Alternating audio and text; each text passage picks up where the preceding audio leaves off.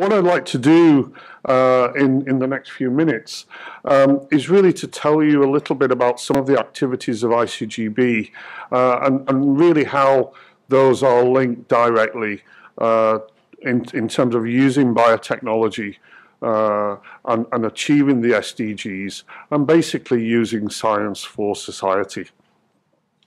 So as we've heard, we're an international organization. We have 66 member countries located throughout the world, and we have 3 research institutes. The headquarters is located in Trieste in Italy, and we also have labs in New Delhi and also in Cape Town. And so one of the sort of standout characteristics of ICGEB is we're not like most international organizations where we will be largely dealing with regulatory or advisory issues. We actually also do the science that we're talking about. And so we basically came about as a decision to basically develop a center which was specifically dedicated towards training and education and enhancement of capacity in the areas of molecular biology and biotechnology, specifically targeting the needs of our member states. And what I like to think of us is that we are basically using science for development. We have several instruments of action in which we do this, and what I'm going to do is cherry pick some of these to highlight how they connect to the SDGs. I like to think of us, our approach as global. We like to take a holistic approach to the SDGs, and you'll see how this is actually reflected in our different programs. So there's the science. This is what we do in the labs, and this forms the basis of all of our activities. But we're not doing it in isolation. We do it directly in collaboration with our scientists, with scientists from our member countries. So that's one of the key points, is partnerships based on science, and also obviously on diplomacy. And this is, I'm not going to go into details in science. I think we're going to have lots of science later today. But it's just to emphasize that we are really truly international. And these are just some of the recent publications from some of the groups in ICGEB. But if you look at the authorship of these publications, it's people from all over the world. And we have scientists from more than 40 different countries working in our laboratories. So these partnerships are fantastic. And it really helps foster understanding, obviously scientific collaboration, and also bringing new ideas. I think new ideas is a centerpiece to global partnerships. Obviously, when we come to specific SDGs themselves, health is something that is really at one of the highest points of our agenda. And we have research groups working in a variety of different areas. Infectious diseases, we're particularly proud of our activities in those areas. And we've built a wonderful partnership with Moldova recently during the COVID-19 pandemic. And of course, ICGEB has been providing assistance and transfer of know-how in aspects related to COVID-19 over the last few years. Non-communicable diseases is also a cornerstone of the work that we do across all of the ICGEB laboratories, with very strong groups working in the areas of cardiovascular research, cancer and gene therapies. If you have a healthy population, you need to be able to feed them. And so I think in the current global crisis, elements related to nutrition and accessibility to food is absolutely fundamental. And we're very proud that we have an extremely strong groups working in both New Delhi, Trieste, and in Cape Town on a whole variety of aspects related to agricultural research, ranging from the development of new strains of crops, which have improved disease resistance, or can grow in more challenging environmental climates, and obviously with climate change, this is also an extremely important issue. Just to give you one brief example of some of the sort of things we do, biofertilizers, for me, is one of the ways forward. We don't want to poison the soil with toxic compounds and chemicals. Developing biofertilizers is something that we're really very actively involved in. And this is basically identifying communities of bacteria, natural communities of bacteria, which can help promote plant growth and help generate plant resistance to various forms of disease. And we also work very closely with our member states in also helping them to take on some of the modern technologies that is associated with some of these, particularly with aspects related to genetic engineering and modification and genome editing of various plant strains. And we do this through various regulatory processes and offer advice to many of our countries. This is just an example of one such collaborative project that we had with the Bill and Melinda Gates Foundation. So as we've heard, energy is a critical point. We're in an energy crisis, and ICGEB has a very strong team in New Delhi, which has been supported directly by the Indian government through the Department of Biotechnology, specifically aiming to promote the development of biofuels and also connected to bioremediation and carbon capture. And they have developed a whole variety of different processes, which are now scaled up to industrial scale for the production of biofuels. And these technologies are all available for transfer directly to our member states. And I will be very happy to discuss with anybody who may be present today some of these technologies if there is an interest in what we're developing in this area.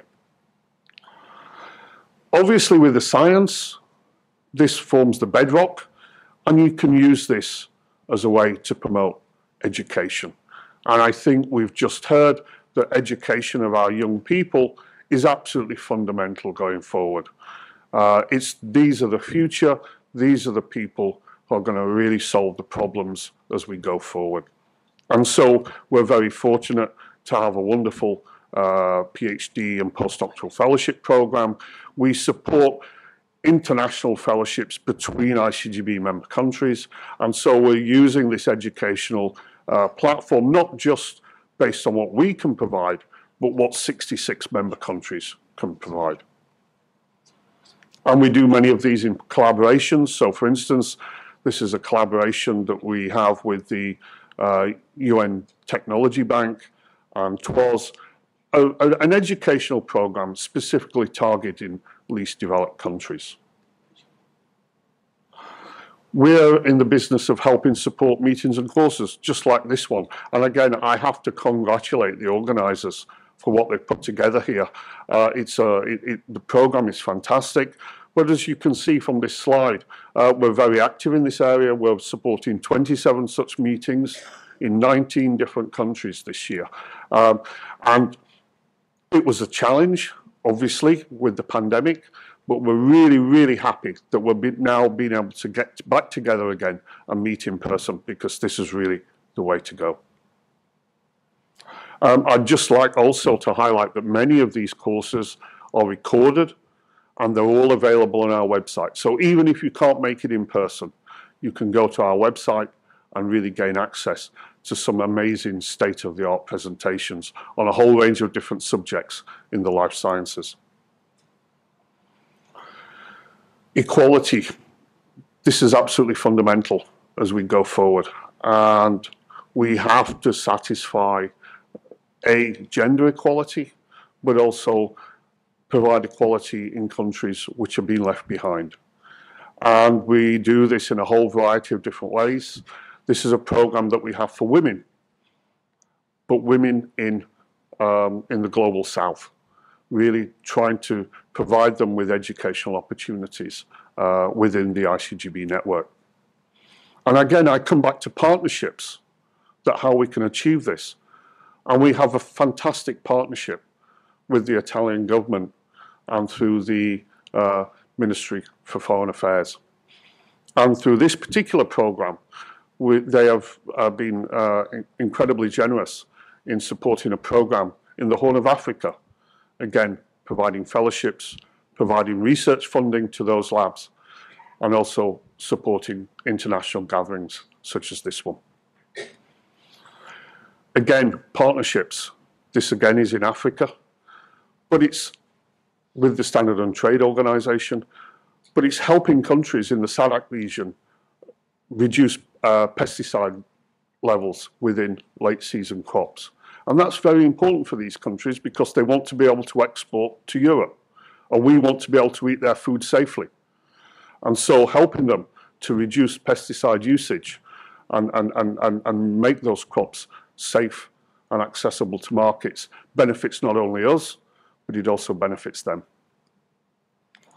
And finally, I'm going to come back to industry and actually the process of ensuring that the fruits of biotechnology can actually get to the people who need it. This is absolutely fundamental. And you do this through direct technology transfer. And this is just an example of some of the products that we produce. So ICGEB develops processes for production of a whole variety of different biotherapeutics. And why do we do that? Price. What we produce in the vast majority of cases is hundreds of times cheaper than what is available from Big Pharma. And I should stress that all of these products meet the highest standards of the European Pharmacopoeia.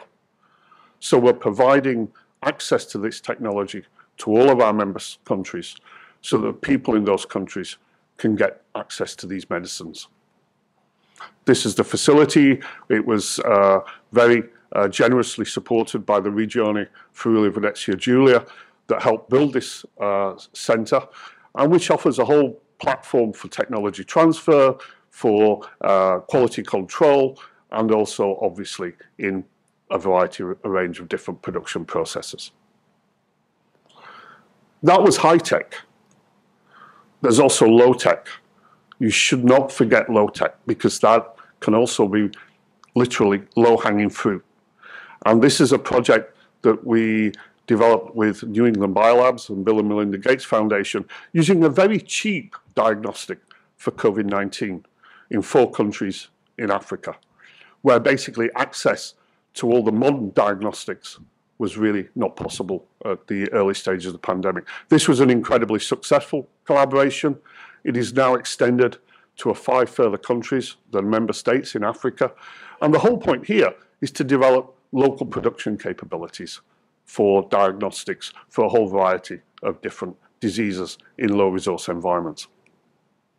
So I hope I've given you a feeling for what we're doing and how we're addressing the SDGs. All of these activities obviously all focus on reducing poverty and ensuring that everybody gains access to health, food, and education. And of course, through these networks, we reduce inequalities, we bring people together from across the world, and it's this bringing people together which helps strengthen our communities, our institutions, and hopefully ensuring peace and stability.